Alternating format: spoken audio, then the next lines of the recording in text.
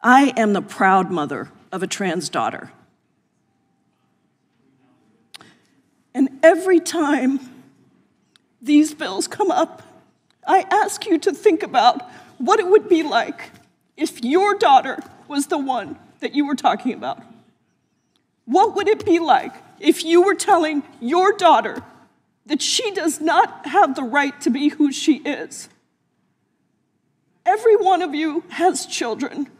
I ask you to please stop targeting our trans community that is already vulnerable, that already faces so many challenges. Why are you doing this?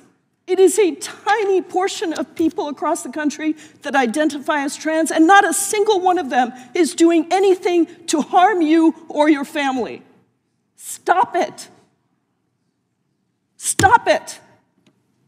We have better things to do in Congress, things that could actually lift people up across this country.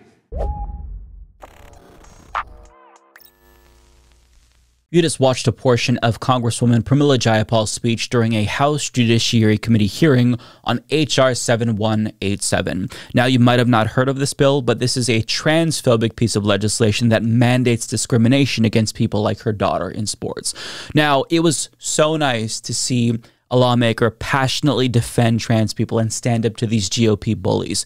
And it's obvious why she was so emotional there. I mean, this hits close to home. She has a daughter who's being targeted by these Republicans. But it was also really refreshing to see her point out how they could actually be using that time to do something constructive and, I don't know, draft policies that help the American people. But instead, Republicans are choosing to target a community that is already marginalized and already vulnerable. So it's not just cruel, it's a waste of time. Now, throughout the course of this hearing, Democrats forcefully pushed back against the transphobia that was espoused by Republicans, and it was very powerful to watch. And we don't oftentimes get feel-good videos on this channel, but I've got to share this with you because this genuinely made me happy to see. It gave me a little bit of optimism, right?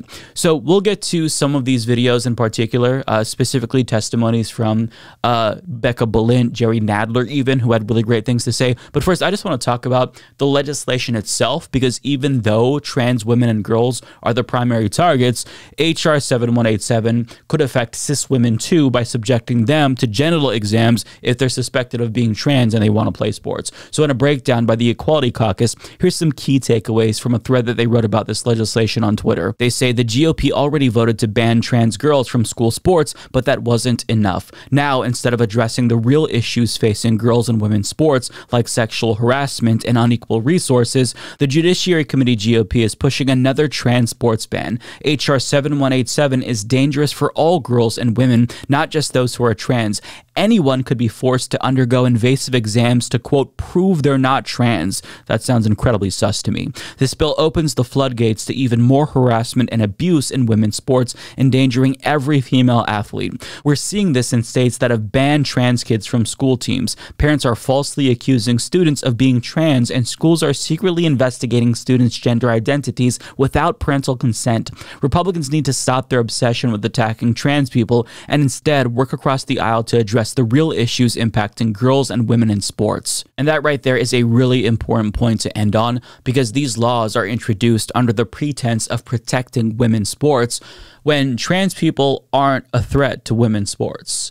The real threat to women's sports, as the Human Rights Campaign points out, is a lack of funding compared to men's sports. For example, across 6 sports, schools only spent an average of 71 cents on women's sports for every dollar that they spent on men's sports. That includes 40% more on travel and equipment, as well as 51% more on recruitment. And of the 15 states that have either passed or introduced bans on trans athletes, all of them have significant disparities in funding between male and female sports, with an average of 70 cents spent on women's sports for every dollar spent for men across all of these states, with Kansas, Texas, and Kentucky seeing the largest disparities. So make no mistake about it, the Republicans drafting these trans sports bans don't actually care about women's sports. They just hate trans people. Full stop. And that was illustrated perfectly in the state of Kentucky, one of the states with the worst disparities in sports between men and women, by the way, when Republicans decided to ban the state's only known trans athlete from her middle school hockey team, even though she literally helped to create that team and save the sport at her school. So in her testimony, 13-year-old Fisher Wells begged Republican lawmakers to let her play in the girls' hockey team that she helped to create, explaining that there wasn't even enough interest in the sport at her school, so she recruited enough girls to form a team, and she explained how fun it's been for her and her friends to be able to play hockey together. But after explaining all of this, and how her presence on the team wasn't controversial, her friends wanted to play with her, her coach wanted her to play, guess what they decided to do?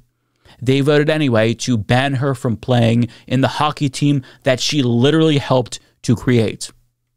I'll say it again. This isn't about making women's sports more fair. It's about being cruel towards trans people.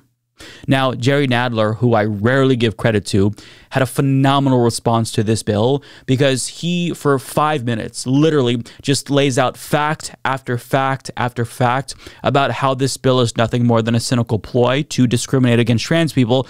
But more than that, it also could literally embolden predators. Let's watch. H.R. 7187, the so-called Protection of Women in Olympic and Amateur Sports Act, is a cynical and dangerous measure.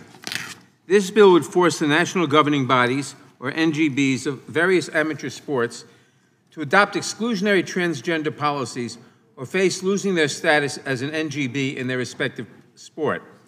This legislation is yet another ugly attempt by Republicans to bully an already vulnerable minority of trans youth athletes for political gain.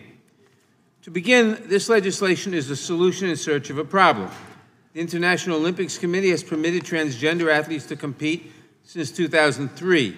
Yet only a handful of trans athletes have ever been qualified for an Olympic event, and the U.S. has only ever sent one transgender woman to the Olympics as an alternate who ultimately did not compete.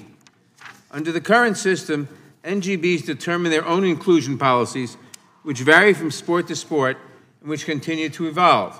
For example, boxers are not subject to the same transgender inclusion policies as equestrians.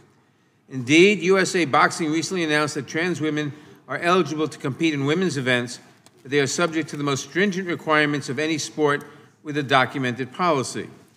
NGBs and the people closest on the ground, to the ground on this issue should be left to develop fair and inclusive policies. They do not need Congress to interfere, especially a Republican majority more interested in fear-mongering and demagoguing than actually protecting women. This bill would have us replace transgender inclusion policies that are currently determined on a sport-by-sport basis with a one-size-fits-all ban. MAGA Republicans may crow that they have excluded a handful of trans athletes from amateur athletic competitions, but they will not have improved the lives of any of the competitors. This blanket ban may appeal to the Republican MAGA base, but it has no basis in fact, performance outcomes, or basic human decency. In fact, a blanket ban on transgender women athletes will harm all women and girls who participate in amateur athletic competitions. This bill would likely lead to invasive screening procedures to verify an athlete's gender. This is particularly concerning considering the various sexual abuse scandals afflicting sports, like that involving Larry Nassar, a doctor for the U.S. women's national gymnastics team who pled guilty to offenses relating to the sexual abuse of minors, and whose case is considered one of the worst sexual abuse scandals in sports history. The invasive screening invited by this bill would potentially create opportunities ripe for abusers.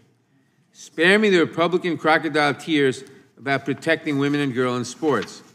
If Republicans were truly interested in protecting women and girls or ensuring equal opportunity, they would address the real barriers to women's equality in sports rather than targeting trans women and girls to further their political agenda.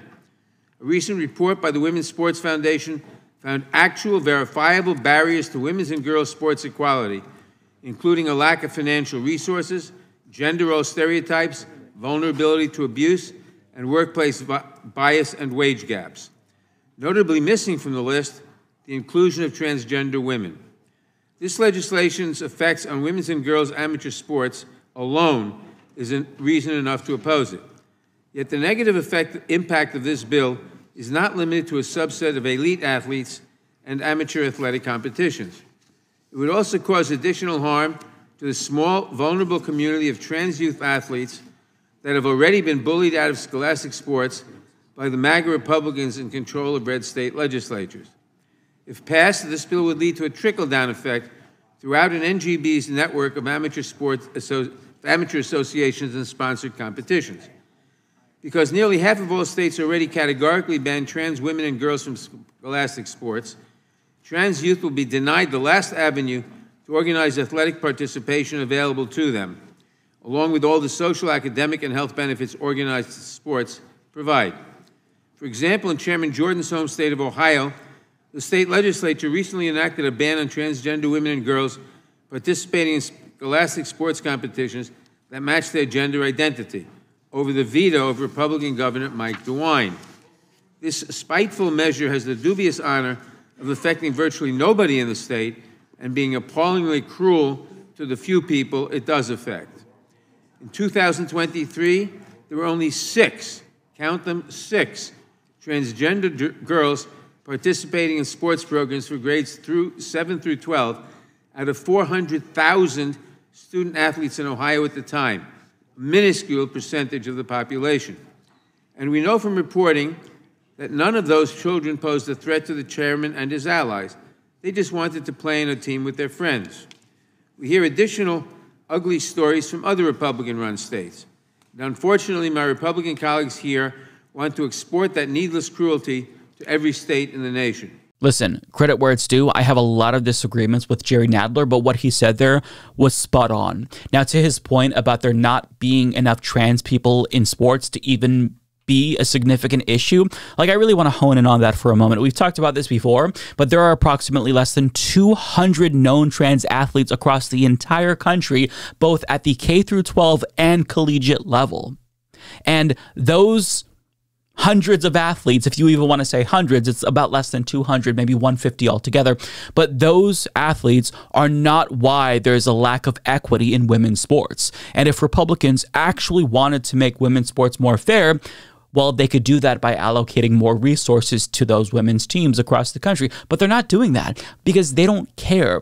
They only want to demonize trans people. But thankfully, Democrats called that out during this hearing, and they also decided to lambaste Republicans for focusing on this non-issue in the first place. So we're going to hear from Becca Bullitt, who's going to point out the absurdity of this hearing and also have some really good other comments. I have to tell you, I've been absolutely stunned by the amount of time and energy that we have spent in this Congress talking about trans kids, their parents, gay Americans, that somehow my community is the source of all that is wrong in this country.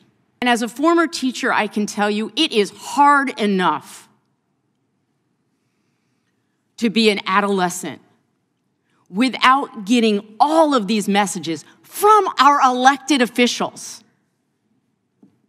that somehow they are not worthy, they are not loved. And some of the rhetoric that I hear right now in this body is about making them less than human.